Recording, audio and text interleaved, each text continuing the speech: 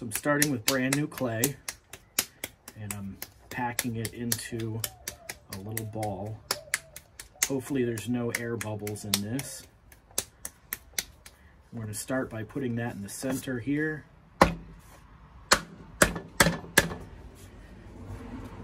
Push and turn, get it centered, then water. Now if I push with this hand in, you can see the clay gets taller. And if I push with this hand down, you can see it gets wider. So the way we center is by pushing from the side and the top at the same time and forcing the clay against both of your hands. So you can see I'm pressing down on the top and I'm pressing in from the side. You use this part of your hand more than the fingers because it's a stronger set of muscles. And if your clay is off center, then nothing's going to work. So you have to start with centered completely, no wobble. A little water on the top. I got my hand against the wheel, the palm against the clay to hold everything steady, and I'm using my thumb to put a hole in the middle like a donut. Now how deep you make that is going to determine the thickness of the bottom of your vessel. So if you look down inside there, you'll see the bottom of the cup. This is how you check the thickness. Take a needle tool, stab it down until it hits the wheel, put your finger alongside it, pull it up, and you can see that's the thickness of the bottom of the cup, and that's perfect, just how I like it. So, and that little hole will kind of fill in as we keep working. So I'm going to try and open this up with my thumb by going straight across. The idea here is that I'll draw this from your perspective. This is the wheel. This is your ball of clay. This is the inside of the cup. You want this to be straight down, straight across, straight up. A lot of people get a U shape here, and then it's too thick on the sides here like this. So what you want, some more slip on there. What you want, there's the wheel, there's your ball of clay. You want this hole to be straight down, straight across, and straight up. So you can see in here,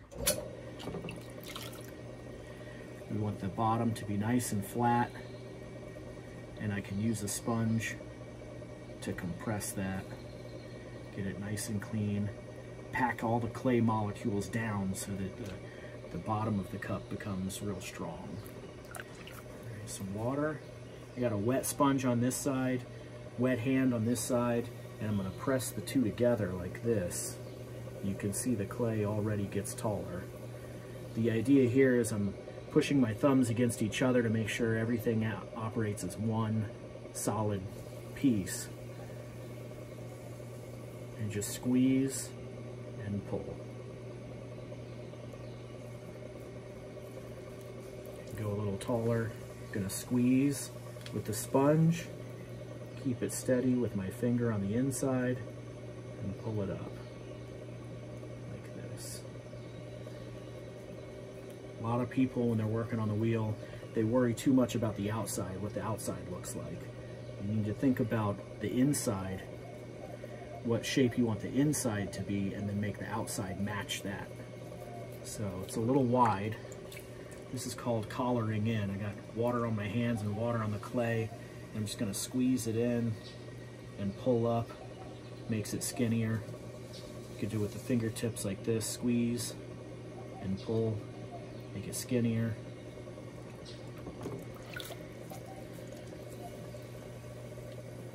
Do one more like this. You want an even thickness on the wall all the way up. Nice and steady. So that's a pretty good size for a cup. You got too much water on the inside, so I use a sponge to soak that out and gently sweep the inside of the cup. Get rid of any fingerprints or lumps. Kind of want to make it wider on the bottom and narrower at the top. I'm just going to bring it in a little bit on the top here and go on the inside and kind of press that out. Bring it in like this. I have this tool that I made. I'm going to use that to clean up the bottom. You can see here the clay kind of flares out at the bottom where it meets the wheel. So I'm going to use this to cut a bunch of that extra clay off. Like this.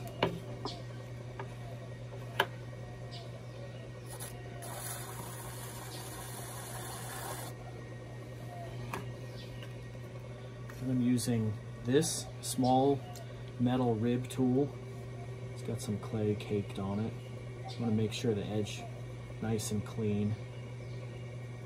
And I'm going to go one hand on the inside to support it and use the rib on the outside to scrape and clean up the shape.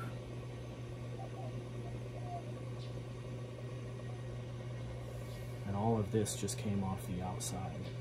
So that is really soft. It's a lot of slip and a lot of moisture. And when you scrape that off the outside, it helps compress the clay molecules, makes it real strong on the outside, and also drier, which in turn makes it stronger. I also like to clean up the back.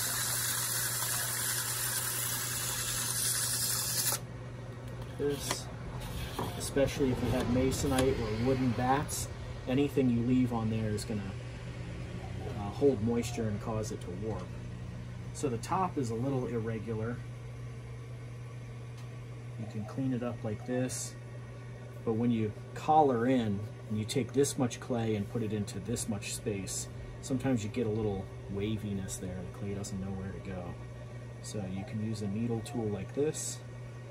I'm going to gently rest my middle finger on the inside, thumb on the outside like this, and just gently cut and take the top off like that.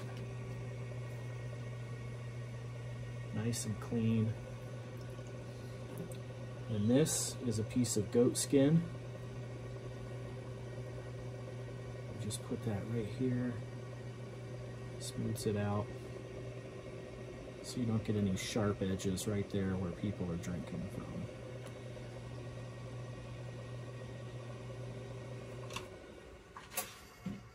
So that's a finished cup.